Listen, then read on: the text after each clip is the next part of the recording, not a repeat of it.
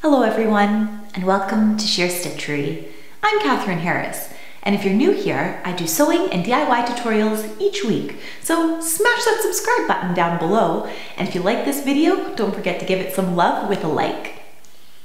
This week, I wanted to share with you what I like to do with some of my scrap knit fabric, and that is making my own underwear. So I am using Rebecca Page's pattern for the basic panty and the basic thong. So this is an example of the basic thong, and it's really easy to do. It may sound daunting at first to make your own underwear, but mark my word, it is so satisfying to use up those scraps, and you can kind of have some matching outfits with your underwear. That's kind of fun as well. And I'll show you some tips and tricks on how to make your underwear just right.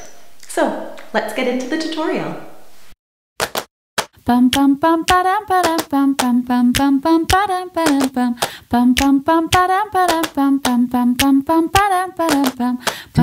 The gusset. So to start with the panty, we're going to serge the top of our gusset, and then we're going to create a sandwich by laying the back of the panty right on top of that gusset, both of them with right sides pointing up, and then with right sides pointing down, place the front of the panty and stitch along that seam. This will create a sandwich where the gusset is the right side out along the inside of your panty. Now we're going to secure that in place by stitching along the side seams here. And now onto the side seams.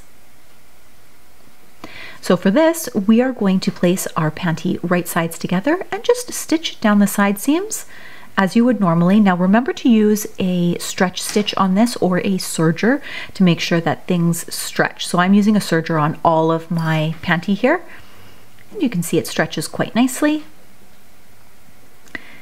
And we're just going to turn it right side out, and now onto the leg and waistband elastics. So with this, I'm using a picot elastic. So just check the instructions here on the lengths for the leg and the waist. And then we're going to sew that elastic in a circle. And then we're going to mark in quarters our panty. So where the side seams are is half of the quarter, and then you're going to put it in half again. And then you're going to mark those same areas on your elastic. And I like to use a dissolvable, water-soluble pen to mark that. And then you're just going to clip it in place along those 4 areas. And I'm just marking this right here so that I can remember when I'm at the sewing machine, because what we're going to do is we're going to stretch it in between, but you don't want to stretch the panty underneath. You just want to stretch the elastic that's along the top, and that'll give you a nice tight finish along the legs and the waistband. And so it comes out looking like this, and now we're going to do the picot. And so then we're going to place that towards the wrong side, and then on the right side we're just going to zigzag along the top to finish it. And that is what that will look like here with our finished panty. And this exact same instructions for a basic panty as it was for the thong, just a slightly different pattern. And there you have it. A nice easy way to use up some of those knit scraps to make something quite useful like some panties.